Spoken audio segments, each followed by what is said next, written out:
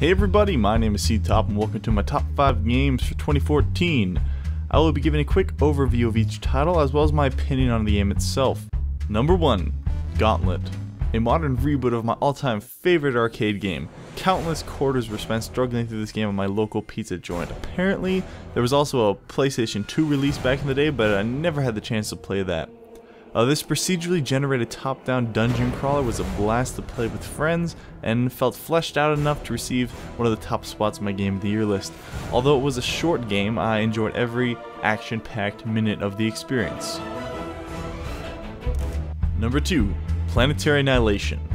While this game was in early access for well over a year, it finally saw full release this September. It was until this release that I began to experience and appreciate the game for what it really was, a highly tense and competitive strategy game. Every second counts in this RTS and you cannot stop building units and gathering resources for 1 second without risking annihilation. Plus you get to smash planets into each other. Now who doesn't love that? Number 3. The Binding of Isaac Rebirth. Oh god, I love this game. I freaking love it. As someone who had never played the original, this game came quite as a surprise to me. I had seen tons of videos of it online, and many of my friends played it even on their channels. It wasn't until I began playing it that I finally understood the appeal. The way the seemingly infinite items and powers combine together to make every unique run feel unique. In the first week I owned this game, I believe I played for over 20 hours. It's the kind of game where you die, you get that sudden downfall of frustration and sadness that you lost that awesome run, but then you get super excited because you get to dive right back in. This game is a masterpiece of the indie gaming world and everyone should play it. Number 4. Alien Isolation.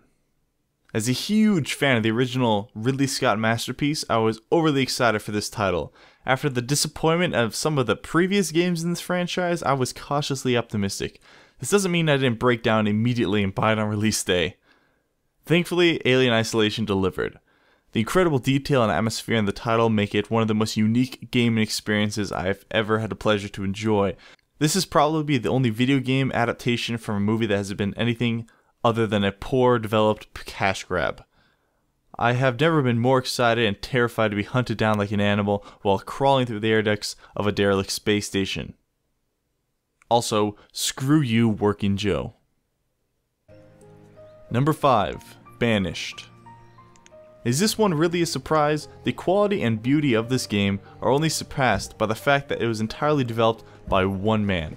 It is incredibly apparent that the developer poured his heart and soul into this title. With the poor quality of recently released city building simulators, Banished was a breath of fresh air.